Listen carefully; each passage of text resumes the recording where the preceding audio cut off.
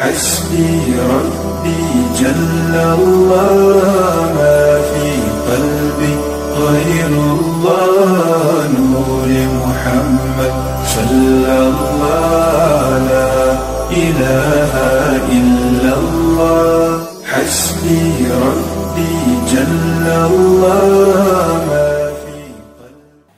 السلام علیکم ورحمۃ اللہ وبرکاتہ۔ وعلیکم السلام ورحمۃ اللہ وبرکاتہ۔ پیاری بہن، آپ کا کیا نام ہے؟ جی میرا نام اشرفی، آپ کا کیا نام ہے؟ میرا نام نسرین اشرفی ہے۔ پیاری بہن، میں آپ سے قرات کے بارے میں کچھ سوال کر سکتی ہوں؟ جی ہاں، میں اپنے علم کے مطابق جواب دینے کی پوری کوشش کروں گی۔ میرا پہلا سوال یہ ہے، تفخیم و ترقی کے کیا معنی ہے؟ تفخیم کا معنی حرف کو پور پڑھنا اور ترقیق کا معنی حرف کو باریک پڑھنا ہے۔ اس میں جلالت اللہ عز و جل کے لام کو کب پور اور کب باریک پڑھیں گے؟ اس میں جلالت اللہ عز و جل کے لام سے پہلے زبر یا پیش ہو تو اس میں جلالت اللہ عز و جل کے لام کو پور پڑھیں گے، اور اس میں جلالت اللہ عز و جل کے لام سے پہلے حرف کے نیچے زیر ہو تو اس میں جلالت اللہ عز و جل کے لام کو باریک پڑھیں گے۔ الف کو کب پور اور کب باریک پڑھیں گے؟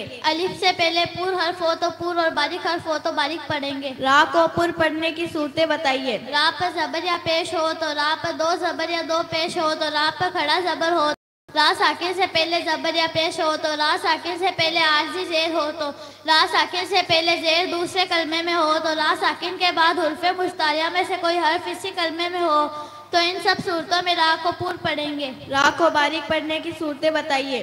را پر زیر یا دو زیر ہو تو را ساکن سے پہلے زیر اصلی اسی کلمے میں ہو تو را ساکن سے پہلے یا ساکنہ ہو تو ان سب صورتوں میں را کو باریک پڑھیں گے۔ عارضی زیر کسے کہتے ہیں؟ قرآن پاک میں بعض کلمات الف سے شروع ہوتے ہیں اور ان الف پر کوئی بھی حرکت نہیں ہوتی، اس پر جو بھی حرکت لگا کے پڑھیں گے اسے عارضی حرکت ہوگی، جیسے عرضی کی الف کے نیچے زیر عارض ہے۔ مد کے کیا معنی ہے اور اس کے کتنے سبب ہیں اور کون کون سے؟ مد کے معنی دراز کرنا ہے اور اس کے دو سبب ہیں، حمزہ اور سکون۔ مد کی کتنی قسمیں ہیں اور کون کون سی؟ مد کی 6 قسمیں ہیں اور وہ یہ ہے: مد متصل، مد منفصل، مد لازم، مد لین لازم، مد عارض، مد لین عارض۔ مد متصل کب ہوگا؟ حروف مدہ کے بعد حمزہ اسی کلمے میں ہو تو مد متصل ہوگا۔ مد منفصل کب ہوگا؟ حروف مدہ کے بعد حمزہ دوسرے کلمے میں ہو تو مد منفصل ہوگا۔ مد متصل اور مد منفصل کو کتنا کھینچ کر پڑھیں گے؟ مد متصل اور مد منفصل کو 2 2.5 الف یعنی 4 یا 5 حرکات کی مقدار تک کھینچ کے پڑھیں گے۔ مد لازم کب ہوگا؟ حروف مدہ کے بعد سکون اصلی آ جائے تو مد لازم ہوگا۔ مد لین لازم کب ہوگا؟ حروف لین کے بعد سکون اصلی آ جائے تو مد لین لازم ہوگا۔ مد لازم اور مد لین لازم کو کتنا کھینچ کر پڑھیں گے؟ مد لازم اور مد لین لازم کو 3 الف یعنی 6 حرکات کی مقدار تک کھینچ کے پڑھیں گے۔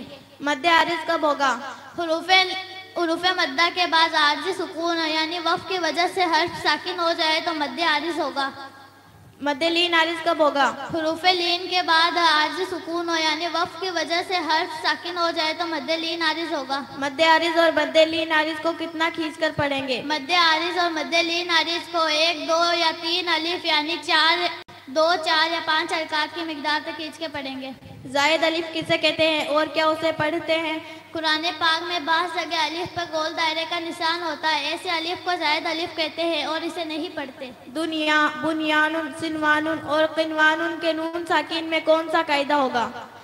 ان 4 کلمات میں نون ساکن کے بعد حروف یرملون ایک کلمے میں آنے کی وجہ سے ادغام نہیں بلکہ اظہار مطلق ہوگا، اس لیے ان 4 کلمات میں گنہ نہیں کریں گے۔ سکتہ کسے کہتے ہیں؟ آواز روک کر سانس لیے بغیر آگے پڑھنے کو سکتہ کہتے ہیں، یعنی آواز رک جائے اور سانس جاری رہے۔ تسہیل کے کیا معنی ہے؟ تسہیل کا معنی نرمی کرنا ہے، یعنی دوسرے حمزہ کو نرمی کے ساتھ پڑھے۔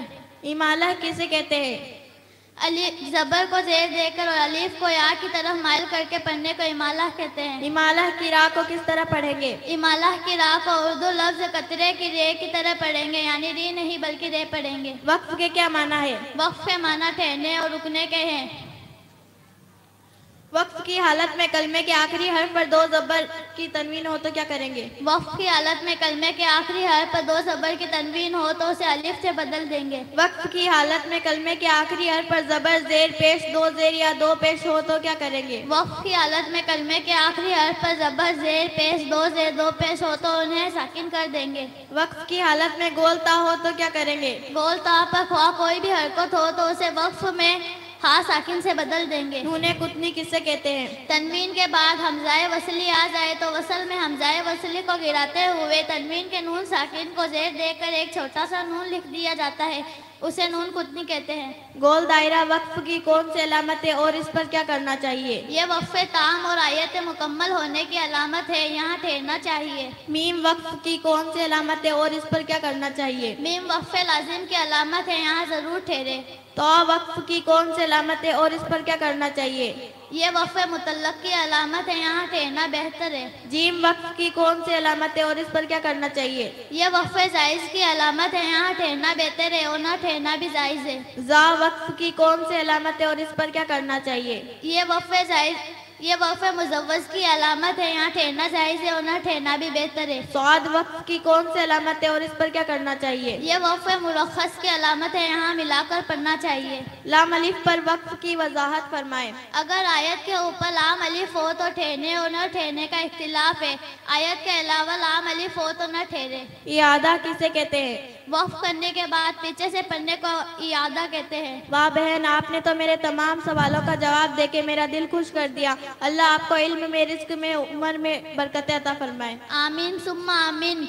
जज़ाकल्लाहु खैरा। मैं भी दुआ करती हूँ अल्लाह आपको खूब खुशी अता फरमाए। अस्सलामु अलैकुम व रहमतुल्लाहि व बरकातुहू। वालेकुम अस्सलाम व रहमतुल्लाहि व बरकातुहू।